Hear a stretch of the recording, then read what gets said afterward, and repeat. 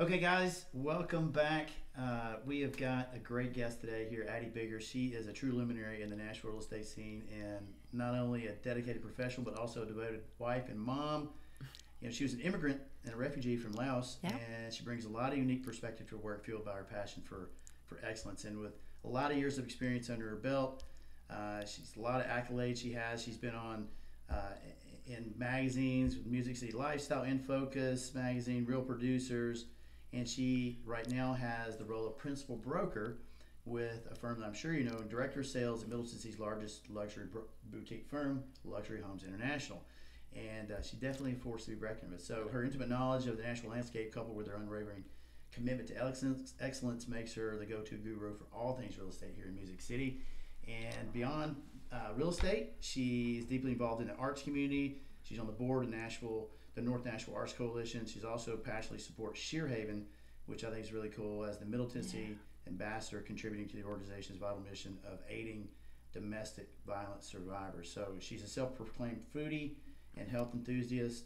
Is married, one child, and she embodies the balanced approach to life, both in business and personal. So good to have you. Thank you for having me. It's fun to be here. Thanks so much. So we actually met over at the Golf Sanctuary. Yes. So I think you were hosting an event. I remember an investor over there, and so our good friend Michael connected us, Michael Shin. So he's also been on the podcast. Oh, he So, has? he's been on the podcast and kind of told about his story and kind of how it all started. So, but tell us a little bit about your story. Like I know you've got. I love immigrant stories. Yes. So just take it back as far as you want. Okay. So my dad was in the proxy U.S. Army that was set up during the Vietnam conflict in Laos. So if you guys know that story, you know that Laos is the most bombed place on the planet during that time. And whenever the CIA withdrew that proxy army that never existed, so no proxy army, never happened, then we had to withdraw. And the journey wasn't short. And, I think as an immigrant, you come kind of like with a certain chip on your shoulder, something to prove, that grit, that just a unique will to make things happen, and being resourceful and finding ways to make some things out of no things. And that's just kind of the way that I've operated in everything that I've done. And it's translated in all the things that I've done personally and professionally. Growing up, we are immigrants, and my dad was a helicopter pilot before coming here.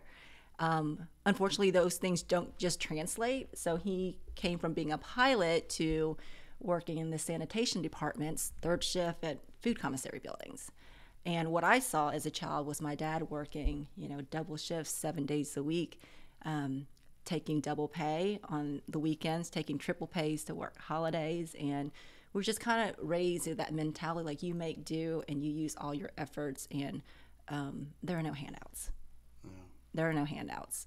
So it was never even in his stream of consciousness, or my mom, who's equally hardworking, to think that, with what they earn, with how much they work, there's 8 of us, I'm the youngest of 8, Oh, wow. that they still would have qualified for, I'm sure, services to aid, all the entitlement services, but never a thought. How old were you when you moved to the States, and did you move directly to Tennessee?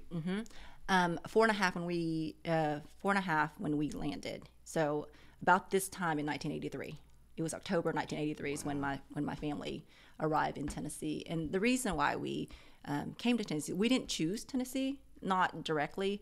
My grandparents made the move first, and then Catholic Charities was our sponsoring charity to help us navigate and get us here. So that's how we landed here. Wow. And so you weren't always in real estate, though. I wasn't. Tell us about kind of your journey. You were in medical? Yeah, so kind of a true Nashvilleian, I guess, and a glutton for punishment, if you will.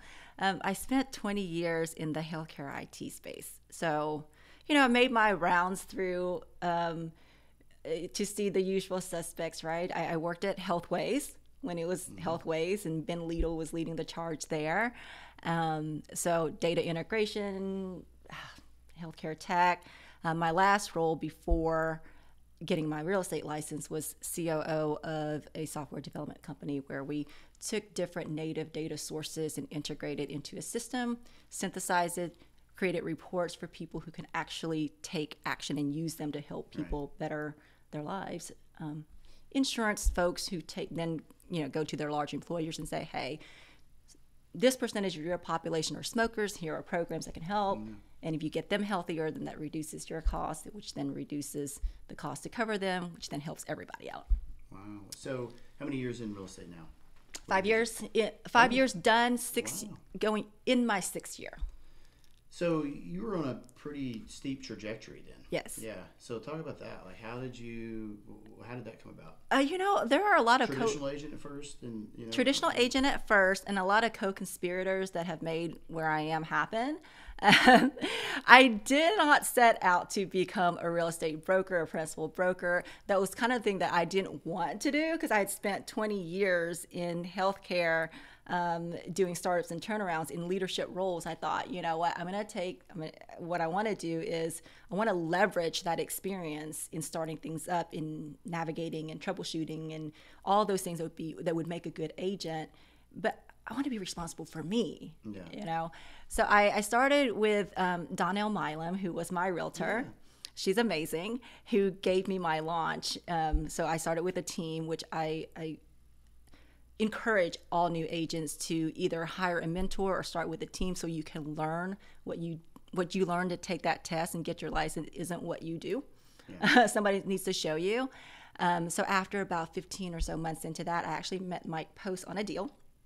And we just vibe and just enjoy working with each other on the deal that he just thought, if you ever think about leaving your team, can I please at least have the first conversation? And the rest was just history from that. And I would have worked with Mike at Post & Company for the rest of my life. Mike was approached by Crylike with Eddie Farrell. Mm-hmm. Eddie's awesome. So Eddie had asked Mike to consider bringing Post & Company to Crylike, and there were a lot of advantages, for us to do that. And then right at my 3 years, I'm like, it's March. I'm not that busy right now, so let me go take my exam and just have this tucked away. May use it someday. I come from startups and turnarounds. I'm sure at some point I was going to get the itch to do my thing my way. Yeah. And so I let Eddie know. Well, I let Mike know that I had passed, and I kind of screenshot my score over to him. And he was like, that's fabulous. And Eddie says, are you going to do anything with that? I'm like, Eddie, someday. And he was like, I heard Monday. Mm-hmm. I'm like, Eddie, no. I said someday. He goes, you know what? English is your third language, right? Because, that whole immigrant thing. So I do want you to understand that Monday is someday. Yeah. So I was sort of voluntold into that position, which I'm so grateful for. I mean, to me, that's just kind of a testament into like what other people see in you. And if there are opportunities to put in front of you, you got to take it. Sure. I mean, was the luxury market what you aspired to, or did that just sort of develop gradually or just naturally? It sort of happened organically? It happened organically. So what happened and how I got connected to where I am today is that a year and a half being at sitting in my role at Crylike, I really did get the itch. There were so many great things I had learned from Donnell, I had learned from Mike, and my experience with Crylike. How do I merge the best of all the things that I have learned over the years and then make it my own? And I reach out to Nathan Throneberry, who is the president and founder of Luxury Homes International, because in my experience in past industries, the people who are willing to share are the people who are successful. Yeah. And because they're not threatened by anything. There's enough sun to shine on everybody, and just having that abundance mindset. So I asked Nathan for lunch, and we went and we sat down, and I just want to pick his brain on like, why did he leave some of the places that he's left, and how did he get to where he is today? And as I was asking the questions, like, he was giving me my answers. I'm like, no, like, I want to know why you did it. Those were my reasons. And so it just, long story short, he made me an offer. We went back and forth for a little bit, and then I just thought, this doesn't make sense for me to reinvent the wheel, because we're so aligned that it just made perfect sense to just go ahead and let's see what we can do together. Right. I mean, I think I like the name. I mean, because we live in this county that we're fortunate to live in, and I think even just whether you're in Nashville or even outside of Nashville, I think people just think of the Williamson County area as a luxury market, at least a big chunk of it. I mean, do you agree? And really, that's Yeah. even more so the last few years as we've seen this, a price appreciation. Absolutely, absolutely. And I will say this: I do enjoy selling luxury real estate. Luxury being defined as price point, but I also feel like the luxury experience is what we're really after. Because luxury can mean different things for different people, and sometimes Yeah. What do you mean by that? So sometimes luxury isn't a price point. On the day that I went under contract with a client in Brentwood for $3 million, which is now not a lot of money in Brentwood. It's a lot of money to me still, but it's that's what it is. And so obviously, my clients felt great and they had the luxury experience. And that was something to celebrate. But I had equal joy in that same day, going under contract on a property that was $234,000. Because it was luxury for that young man. Sure. He was moving out of his dorm room into his first house. Oh, I think that's, a lot of times some of the most fun ones. Absolutely. There's just so much joy. It's such a feeling of accomplishment, especially in this market now where it's harder for younger people to break into it. And when you see someone younger that breaks into it, it's just that much more satisfying, I think. It is, and it gives you hope because I feel like our Gen Zs and our younger millennials get a bad rep, and they're some of my favorite people. Mm-hmm. They know who they are. They know what they're willing to do and not do. You do the research. They do. And they're a lot more educated than when people give them credit for. Oh, for sure. And I really appreciate their go-getterness in what they want. So the market has ups and downs. Yep. What are you experiencing, as because you're an agent as well. I am. So you're selling. It's not like you're just a broker. Correct. There's a big difference there. So you're in the trenches. I am. And what does that look like now? It's been a unique couple of years. Mm-hmm. You would even say it'd be accurate to say difficult for a lot of a lot of agents, a lot of lenders have gotten out of the business. I think that's created opportunities for market share. Mm-hmm. I would like to think that you guys have captured some market share. It seems like to me. Mm-hmm. What has it been like for you personally, and then maybe your team? Sure. So you're right. I am an agent. I still produce at a high level, and I feel like that's important for me to do because I want to know what the market is giving our agents and what they're having, what their challenges are. Otherwise, I feel like it's empty talk, Yeah. So for me, what has been key for us to not absorb the stress, not be worried, not be scared. And because if you feel that way, then your clients feel that way. We meet so often, I'm like, no one is going to out-educate us. Every Tuesday, I do a thing called Talk About It Tuesday, where I bring the team, we gather around noon, we have lunch and just kind of talk about whatever for 30 minutes. And then I do have a topic that I toss out to the group, and then it's the collective brain power in the group. Collaboration. Yeah. And then we meet again on Wednesday, like every Wednesday. And what's helped our agents is that we're getting together and we're talking about what do you have coming soon? What are your buyer needs? And I'm seeing deals being brokered right before all the eyes. time. Right. So we're finding ways to be resourceful. I'm kind of lost in the question now, like the different ups and downs and how we deal with that. Right? It's been a challenging couple of years. It has. I think you answered the question. What I hear you saying is just the way you guys are going about it. You're collaborating. Is the resourcefulness that you kind of take from your childhood and just being an immigrant. It seems to me that you're just because you can sit around and complain and say, hey, what are we getting leads, and then you can get in. So talk about like right now for agents out there. You're a giver. You're you're a abundance mindset. So agents who are out there that are maybe struggling. Hey, they've been good agents in the past, but all of a sudden now they've hit a wall. Mm-hmm. What would you say to them? I would say have those conversations. Your deals are in the ones that you've done in the past. Your deals are in the relationships that you have. You can't be a secret agent. You can't be a hermit. Yeah. This is a people business. It's a relationship business, and you have to leverage those. Yeah. Every single week, I don't care what is going on in my life. Every single week, I see somebody in my sphere of influence, and I meet with another agent who's not in my firm. And neither one of those things are coming from a place of, oh my goodness, how can they help me? Mm-hmm. It's really staying in people's stream of consciousness, keeping that flow going. and keeping them reminded that I'm in business. Right. And people give you a lot of information on what's going on. Right. And there's always something to talk about. And anytime you get with any of your friends, what's the first conversation? How's work? How's your family? Right. What are you guys doing for fun? It's the same conversations. So when I tell our agents to keep in flow and keep those relationships going, and that's how you continue to get business, please don't ever include in the invite, let's get together so you can tell me if you know anybody who's buying or selling. Right. Don't make those phone calls, Right. And ask if you know anybody who's buying or selling. Right. It's not about you. Yeah. And when you make it not about you and you stop selling, you get to sell more. Right. It's kind of funny how that happens. Yeah.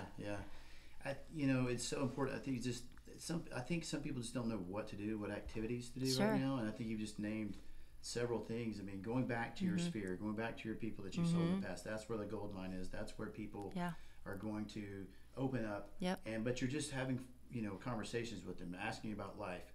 You don't want to have commission breath. No. Which could definitely be there if you're asking early on, who do you know.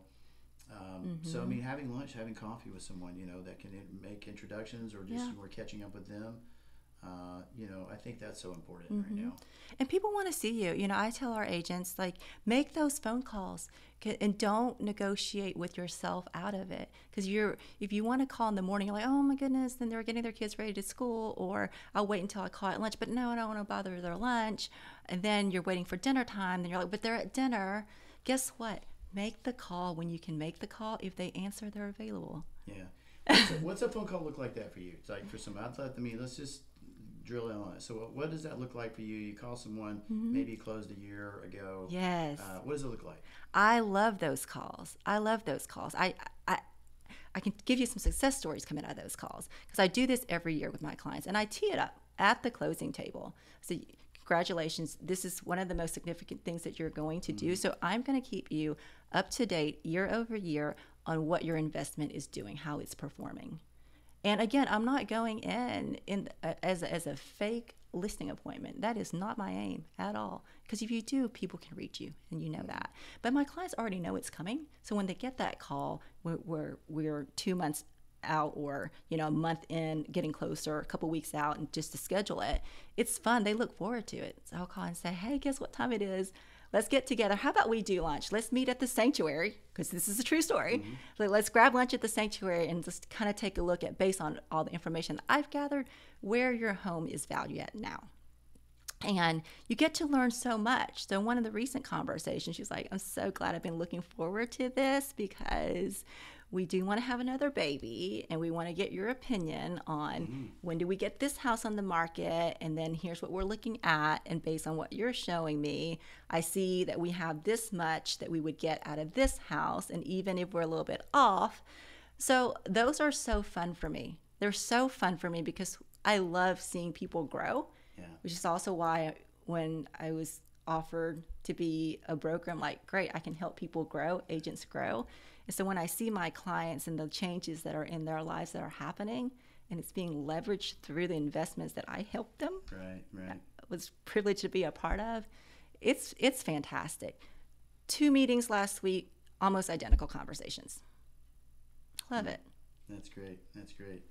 I mean, I think some people, they're just struggling right now just to think, like, what do I do? What can I do? So these are just practical things, that it seems almost like just a natural outflowing of what you would be doing in life. Correct. Even if you were doing a different job besides real estate. It's almost like real estate is sort of the thing over here. You're just kind of doing life. Yep. And then if that comes up, in some way, then, do life with people. Do life with people. And another thing, too, is don't force anything. Be a joiner. If you're a brand new agent and you're brand new to the area and you don't have a local sphere, then you can create it. So we all have something that we like. Are you a runner? Don't run by yourself. Find a running club. Get to know people. And in those conversations, especially if you're the new person, hey, Mark, what do you do? It's natural conversation. Do you have kids? How's your family? All natural things, so that as you're going through the thing that you already like to do with the people who also like the same things, then it may not even be them. It could be a neighbor or a friend or a parent or a child who now, I play golf at the Sanctuary with Mark. He's an agent. You should give him a call. Yeah. I hear good things about him. Right. So that's a big thing, is just joining things, doing things that you already like, and being around people who are like-minded. Yeah. Because people will do business with people they like, know, and trust. All right, exactly. Well, and get the job done. Yes. Right? I mean, Yes. I think that's the main thing, is do they get the job done? So, I mean, stressful time, for Sure. buyers, for sellers, sitting on this, as the recording of this, we're They're meeting right now. we're meeting right now. So the Fed meeting is looking to cut rates for the first time in 4 years. Sure. So we'll see how that plays out. But what's interesting is that we've seen a lot of activity the last few months, or last month or so, just because rates on the mortgage side had already priced in this Fed cut on the short-term rate side. Right. So it's been very interesting just to see, what are your thoughts as you go into the winter, as specifically this local market? Like, what do you see happening? I see a healthy market. I see a balanced market. And for buyers who have been waiting on the sideline or waiting for a better day and the rate, even when it was higher, I still had people who were very active, because this is for the agents. I take that out of the conversation altogether, completely altogether. And I'm not saying, and I'm not, downplaying the importance, not ignoring it. However, the approach is, and this is a true statement, whether it's 2% or 20%, you still have a budget. You still have what you've allocated to pay for your housing expenses, all things related to that. What is that number? And then we can work backwards from that. Because what we know in our market, in our healthy market, is that prices continue to increase. Rates can be whatever. And if you go ahead and move forward, you're going to be so thrilled, Mr. and Mrs. Buyer, 4 years from now, when we have those annual reviews and you're seeing those, your value escalate, and you know that you can't claw back on that price, but you can refinance as much as you want, as many times as you want. Right. I think it's going to be, we just have this inventory issue that it seems like a broken record that we just keep talking about it, but you just really can't say it enough, because it's just so true. I mean, until that gap is filled, we're just going to have prices that are going to continue to go up. And I think I do still talk to some people, and I think there's a certain segment of people that just sort of waiting for rates to drop down to a level that I personally am not sure we'll ever go back down to. But it does seem that the more sophisticated the buyer, the less that is a topic to me. Absolutely. And the better you are at prepping your clients on both sides. And and the thing that we hear for the last month, since August 17th or leading up to it, is nar, nar, nar, nar, nar, nar, nar, nar, these changes.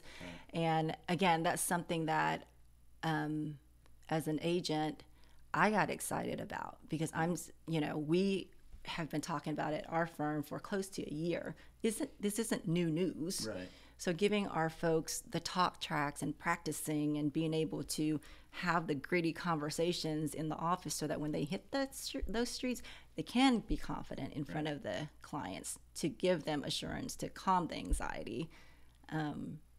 So it's exciting. Like, real estate is always exciting to me, because regardless of what the market conditions, people have to move.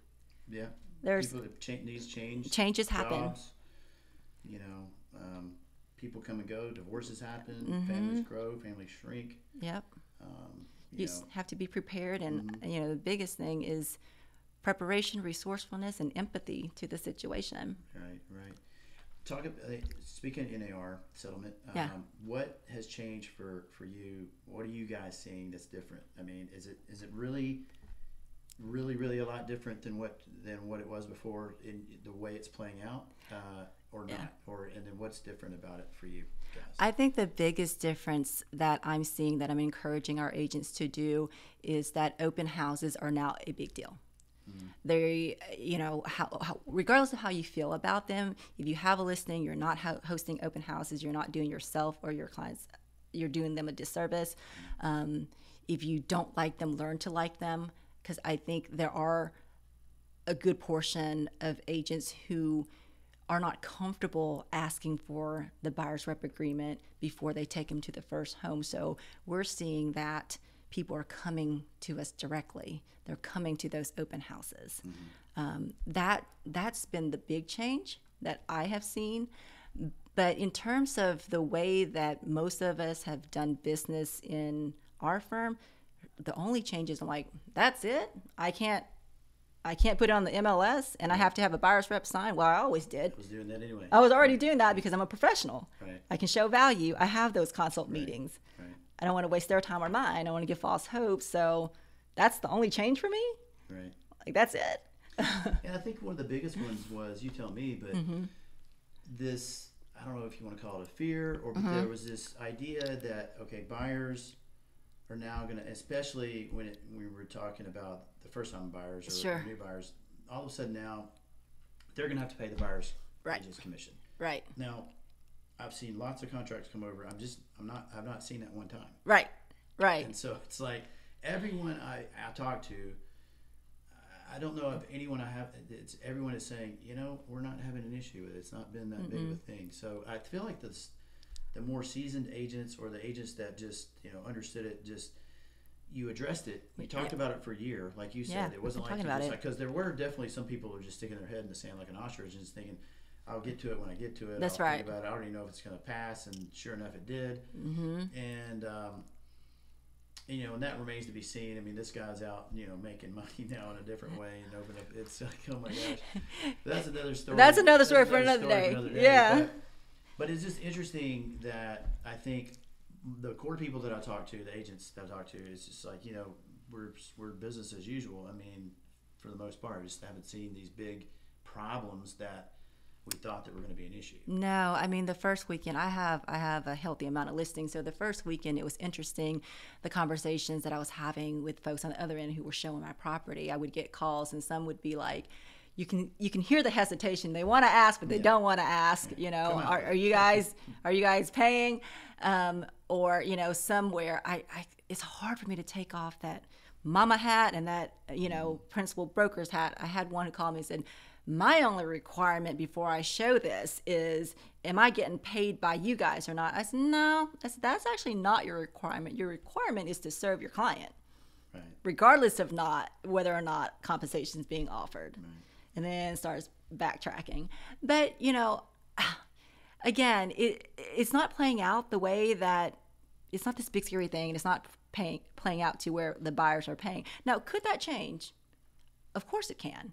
I think when we get into a more competitive market, when you're seeing multiple offer situations and things like that, then the most vulnerable folks are the ones who don't have that to pay on top of everything else, right? But what I'm seeing is the lending world has reacted and have given us solutions in ways that it's helping everybody out. Yeah. So, being able to work it into the loan, being able to segment it out from, if the sellers are giving concessions, and you're able to segment it out from what's allowable per the loan type. So that's great to see. Right. Interested party contributions, it doesn't really count in that. So, yeah, it's, I'm fortunate to be part of a group where we've just been out in the forefront of that to discuss it. I mean, we've got classes we hold and talking about ways that you can help mitigate, the commission. What are ways that you can help to pay the buyer's commission? So there was there's 4 different ways that we went over. But anyway, all that to say, I think that as we move forward into this, hopefully we just sort of plane out, and it's just not as different as it was. But I think the people that provide value are the ones that are having the least amount of trouble. I mean, they at least expressing. It's not that you provide it, but you have to be able to express it. You have to be able to demonstrate it. Absolutely. And I think it's sharpening the skills of your listing presentation, your buyer's rep, presentation. Some people maybe didn't have that great of a presentation, or, or not one at all. And I think the winging it is just way more difficult now for someone, right? Absolutely. And those who are still working paid leads that are coming straight to the phone, and they're used to meeting them for the first time ever at the first property. Right. I think there's probably, a struggle with those folks.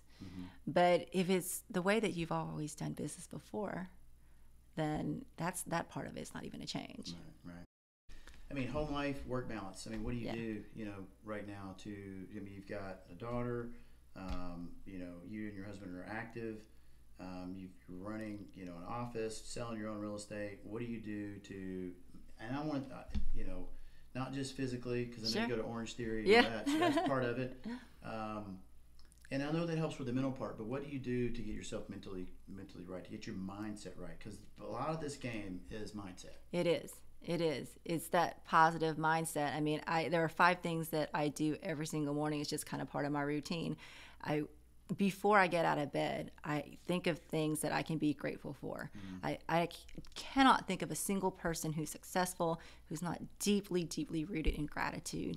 And I don't mean like I'm grateful that I woke up this morning. I am. But I mean, like, can you dig deep and can you find gratitude and blessings in places that may not be so obvious? Right? So last year I lost both parents, one in January and one in May. And how can you find a blessing in that? So for me, my mom was always front and center. Dad always kind of was behind the scenes, and she passed first unexpectedly. And for me, it was what a gift she gave us to give him space so that he can have his time with us, and it was just him. And what a blessing it was for me to work in an industry and have people that I can count on and rely on to pick up where I can't and be there with him and take advantage of that time so I could be with him and take care of him in the way that he wanted to, the way that I wanted to. And I didn't have to do anything for 4 months other than have complete focus. So gratitude is huge. And that translates in what we do, because in every deal there's going to be a problem, and receive all those problems as gifts and be grateful that you have problems, because that means you have a deal and you have clients and you have people to help. So gratitude is big. I do that every single day. So gratitude is number 1. Affirmations. You have to, if you don't believe in you, how the heck is anybody else going to believe in you? So affirmations, gratitude, and then I wake up insanely early. So then I just have quiet time, calm my mind before the day gets going, before I get into my task. And then the other things that I do, I handwrite 2 notes every single day to people in my sphere. That's great. That's another way that it stands out. It's special. People don't get handwritten notes. Right. They do it for me. And old school, I mean, my CRM is a sheet of paper, just a sheet of my Excel spreadsheet. And I'm not writing to them about, hey, Mark, do you know anybody who wants to buy or sell? Right. It's more like, hey, I see that Gwen's going off to college. Would you give her this $50 gift card so maybe she can use it for gas to come home and see you? That's great. I know your mama's heart has to be hurting right now, but I think you guys have done a good job. Your girl's going to be okay. Right. So it's, really connecting with people. Handwritten notes. And then I look at my day. And then I look at my hot list. I look at my warm list. So I do all of that before most people get up, because then that leaves me having all the things that I know that I want to do out of the way. Then that leaves for all of the things that surprises that comes throughout the day. So you're putting on the shield of armor. You're getting ready to go face the world. Because I have clients. I have one right now where repairs are being done at her house, not to her satisfaction, so she's sending me information. I'm sure I'll have agents during the time that we're here reaching out for guidance on what they're working on. But for me, I'm always balanced, because this is who I am. Right. There's not a lot of separation. My clients become my friends, so when I'm getting together with them for work things, client appreciation things, but I'm just with my friends now. Right. So it's kind of all the same. That's great. I mean, I think that's the way it should be. Yeah. So you were just going back into your career. So you started how many years ago? Only 5 years ago. 5 completed into my 6th year. Yeah. Wow. Yep. And so the team part was, how important was that? Like, you mentioned It's critical. Donnell, Yeah. And Mike, and so Yeah. did you just kind of plug in as a buyer's agent? Is that what you're doing at the beginning? Yeah. So Donnell Milam said that I'm expanding my team. Do you know anybody who wants to join or become an agent? And she goes, and do you not like your house? I'm like, I love my house. She goes, well, we didn't take you out of our system, and we can see that you looked at 1,300 houses over the last year. I'm like, well, that's not that many. I'm like, that's like 4 a day, and I'm looking for other people. I said, I'm hoping some of them will call you, because I'm like telling them they should call you. Right. But again, it's like most things. You think that preparing for the exam and getting your license, you've done the hard part. You have not done the hard part. You need somebody to help you through your deals, because you've seen one deal, Right. Every deal has their own sets of things that you're going to have to troubleshoot and work through, and you will need somebody to show you how to do those things. If nothing else, to bounce off ideas, to spitball information at, and just to challenge, to help you have different perspectives on how to market, Right. how to do things, how to not get in trouble, how to not do things wrong. Right. For me, it was the absolute best way to launch. What was the biggest, like, for mentally the milestone that sort of meant the most? Because you're as a buyer's agent, you're getting provided leads, right, from the team. Mm-hmm, from the team. But I'm assuming, I would venture to guess that first one that you got that was yours when you sort of did, was that sort of the milestone? Did you like, okay, I can do this on my own? Was there a time where you like, that was like, okay, this is my launch? Well, it was part of it. It was when I met Mike Post in a deal. Is kind of that point. I'm like, I can do this now.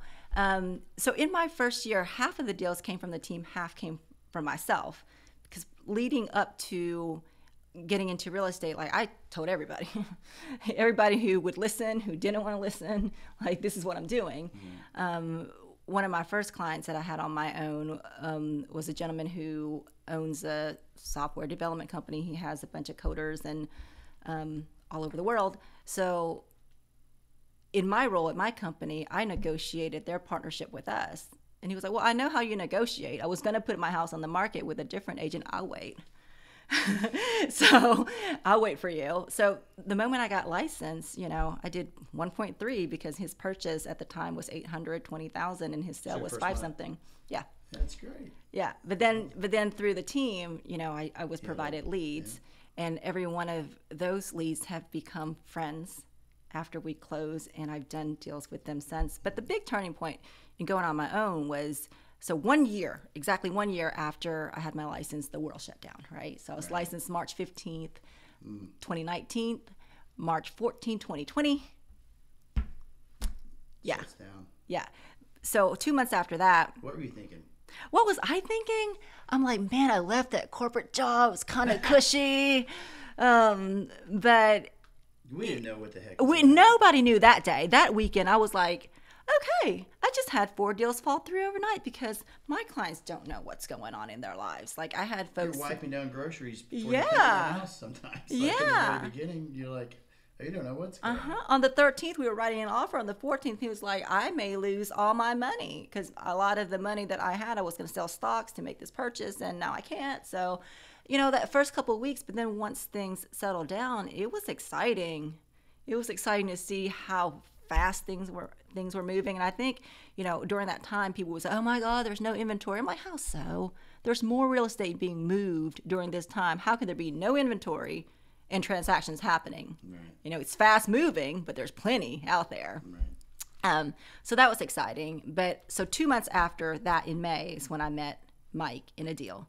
And my clients who lived in a state that wasn't as open as ours wanted to come and take a look at property. And we went out, and unsuccessful the first day, but built that trust so rapidly in the time that they were here that when they went back home at the time, and Mike posted something about he had coming soon, I just called him and said, I have your buyer.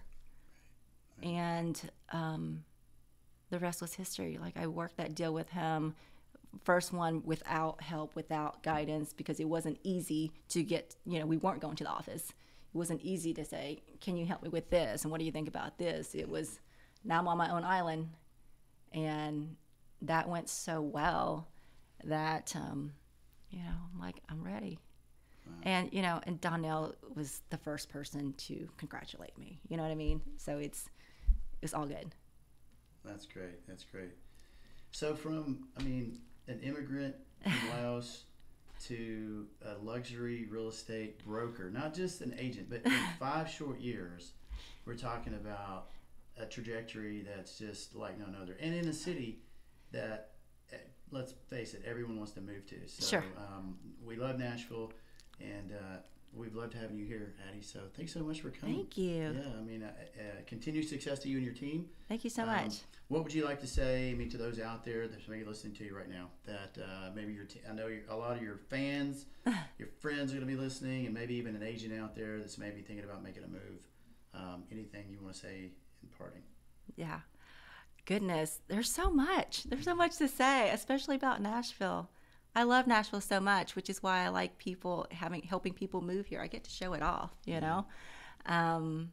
Just do it. Yeah. That's it. Stop thinking about it. Stop thinking about it. Don't Just do overthink it. That's right. Yeah. We're ready. We'll find a way. Good to see you. You as well. All right. Thanks, guys. We'll see you next time.